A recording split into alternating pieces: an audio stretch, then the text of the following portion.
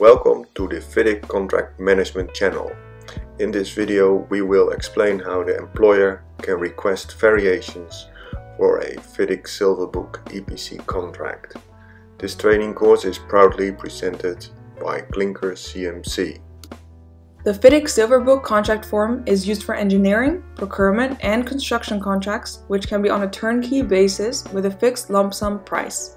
To manage the contract in a clear and transparent way, the employer requirements should have an administration requirements section. Such document describes the obligations about which forms to use, the workflow process, meetings to be held, and reporting.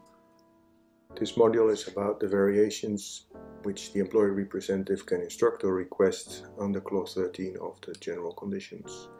Be aware that only a duly authorized employer's representative or an assistant with the appropriate authority can instruct or request variations. The contractor shall execute instructed variations with due expedition and without delay, unless the contractor notifies the employer that the varied work was unforeseeable, or the goods cannot be obtained, or it cannot comply with the health, safety and environment obligations, or has adverse effect on performance guarantee, or cannot comply with the fit for purpose requirement. The employer representative shall respond by either cancelling or confirming or varying the instruction for the variation. In the next section we will explain the variation process on a flowchart. The variation procedure starts in subclause 13.3.1 with the employer representative who can prepare and issue a variation by instruction. Alternatively, the employer representative can prepare and issue a variation request according to subclause 13.3.2. The contractor may, under subclause 30.2, called value engineering, submit a variation proposal which provides benefits to the employer, such as lower cost or shorter time. For an instructed variation, the contractor shall proceed with the execution of the variation, unless contractor issues a notice under subclause 13.1, in which the contractor states its reason or reasons why it's not able to proceed. Within 28 days after the instruction, the contractor shall submit a variation proposal to the employer representative. After receipt of a variation request, the contractor shall, as soon as practicable, prepare and submit a variation proposal or issue a notice under subclause 13.1, in which the contractor states its reason or reasons why it is not able to proceed. The employer representative shall review contractor's variation proposal and agree or determine under subclause 3.5 the adjustment to the contract price and or the extension of time for completion. If a variation proposal is approved, then the employer representative shall prepare and issue a variation form to the contractor for signature.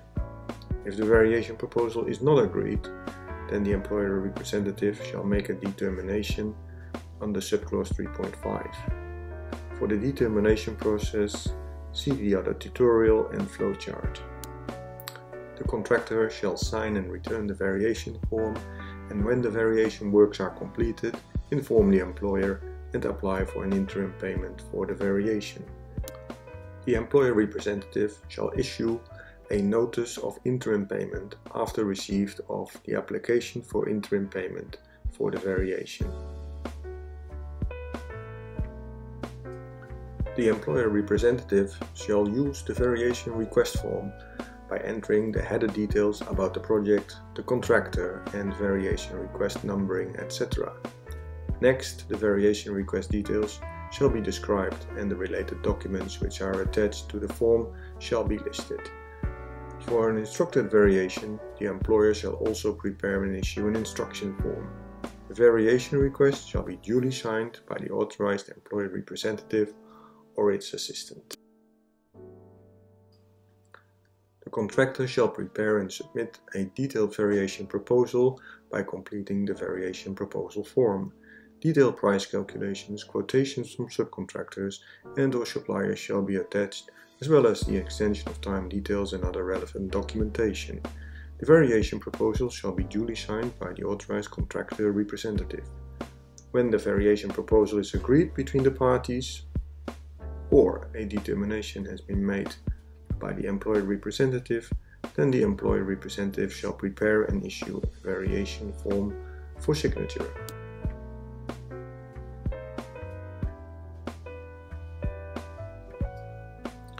The parties shall pay attention to their notification obligations in clause 13.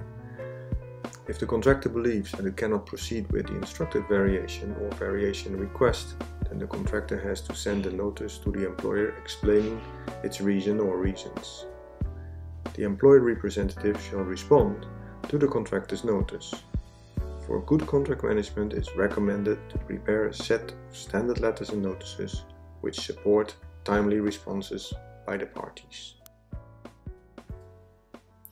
The parties shall conduct regular progress meetings, in which the status of the variations is discussed. The parties shall also conduct regular commercial meetings, in which the variations are discussed in detail and issues are resolved.